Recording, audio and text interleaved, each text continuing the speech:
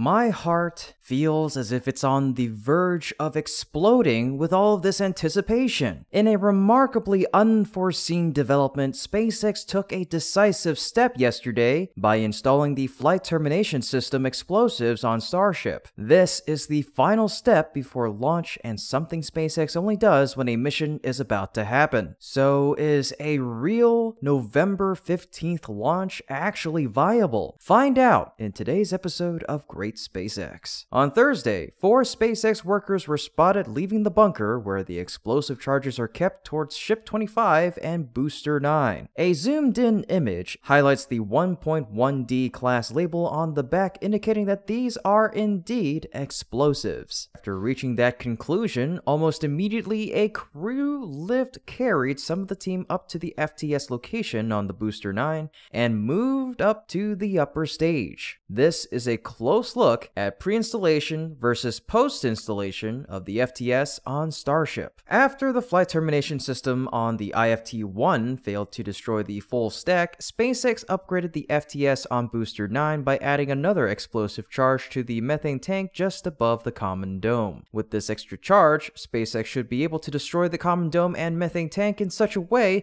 that mixes both the methane and liquid oxygen, which hopefully results in a larger explosion, thus destroying the entire booster. Flight termination systems usually consist of a computer wired to explosives within a part of the rocket that allows for the vehicle to be quickly dismantled without causing a huge blast or igniting the remaining fuel. These mechanisms exist in every rocket licensed to launch. Obviously, SpaceX won't be pulling any pins until just before restack near launch day, but it is still another good sign they are staging for next week. This makes sense, as you don't place a bunch of explosives on a rocket when there are still months left of work. The only reason these would be installed is if SpaceX got some good news and knows it will at least be attempting a launch within a few days or so. However, we should not be too worried about an explosion on the launch pad before launching. In fact, they are very safe. The detonators are more sensitive, but they are not connected to the main charge except during the flight. You may recall that in every Falcon 9 launch, we can hear a call out FTS or Flight Termination System safed. This means the detonators were physically disconnected from the main explosive charges. After that, no matter what happens, there's almost no chance for the main charge to detonate,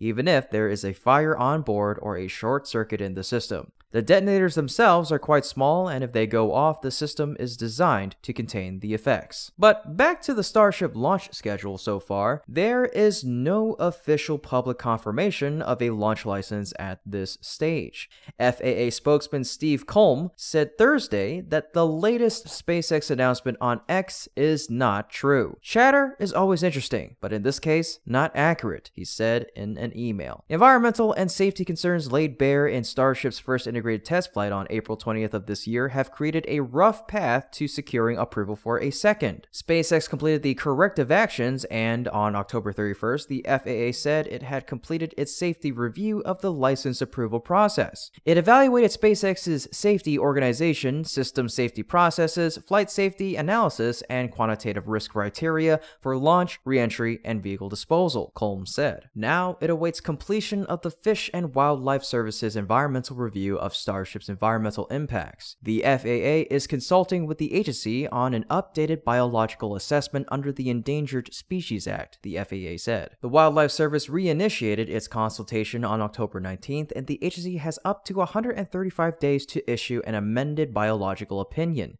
agency spokeswoman Aubrey Buzek said last month. But the Fish and Wildlife Service did not expect to take the full amount of time. The full period would take it to early March of 2024. In an email sent out on Wednesday, Buzek said the agency was still working on it. Over the past several weeks, the Wildlife Agency and Texas Parks and Wildlife Department have been working around Starbase, cleaning up debris left behind after the April launch. Since April, SpaceX also installed a deluge system that sprays thousands of gallons of water across the bottom of the launch pad to dampen the noise, heat, and force of the Super Heavy booster's big Raptor engines. State and federal environmental officials were reviewing the impacts of of the deluge system that sends tons of water that's been exposed to heat, chemicals, and contaminants into sensitive wetland habitats that are home to endangered species. Within the next 48 hours or so, we can expect to hear more information from either SpaceX or the FAA on possible approval and a launch date. If they have been approved for launch, then a week from now, on November 15th, could be the attempt. Following the Starship timeline, Japanese billionaire Yusaku Maezawa announced on Thursday that his dearMoon mission, originally scheduled for 2023, will take a little longer. dearMoon was supposed to launch into space in 2023, but in a post on X, formerly Twitter, Maezawa said it seems like it will take a little longer. We're not sure when the flight will be, but we will give you all an update once we know more, he added. The move is related to the myriad delays to a second test launch of Elon Musk's Starship, SpaceX's experimental rocket that, if it proves viable, will be the most powerful rocket ever built. While NASA has granted SpaceX billions of dollars to develop the Starship as part of its Artemis program, which will return American astronauts to the moon for the first time since the 1970s,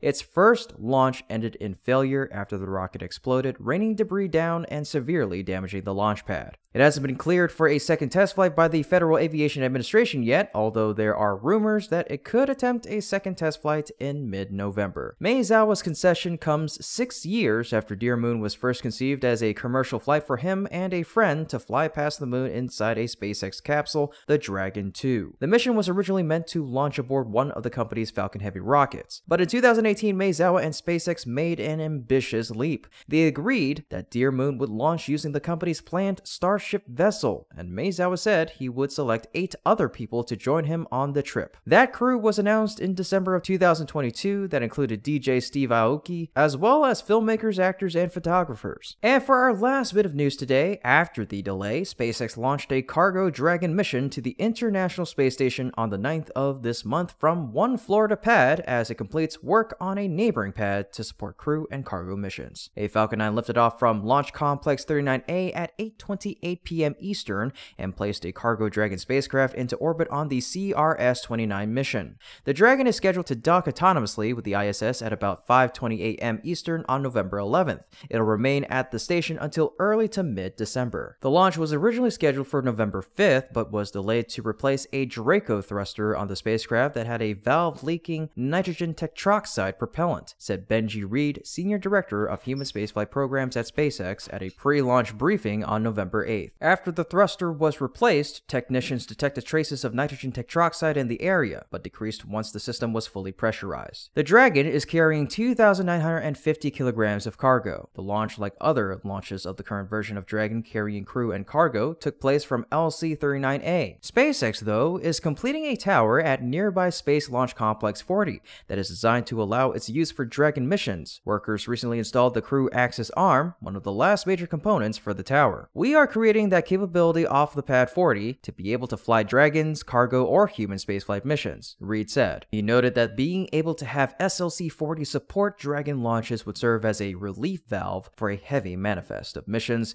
using LC-39A, which is also used for Falcon Heavy launches. Sometimes it's better for our manifest and our customers' needs to be able to have another place to fly Dragon. Having a Dragon capability at SLC-40 also ensures that Dragon missions can continue to launch if LC-39A becomes unavailable for an extended period for whatever reason. Besides hosting Falcon 9 and Heavy launches, SpaceX is building a Starship launch pad at LC-39A. The tower may be first used for the AX-3 private astronaut mission to the ISS scheduled to launch in early January. Launching AX-3 from SLC-40 would allow LC-39A to be used for the IM-1 lunar lander mission launching as soon as January 12th, which must launch from that pad because it is set up to fuel the lander just before launch. Well, folks, that's about it for today's episode. Thank you so much for tuning in, and if you'd like to support our channel even further, you can go ahead and hop on over to our Patreon, sign up to become a patron today through that link in the description below, and you'll gain access to exclusive content. Sounds exciting, right? Well, in any case, we still appreciate your generosity and your passion for space exploration.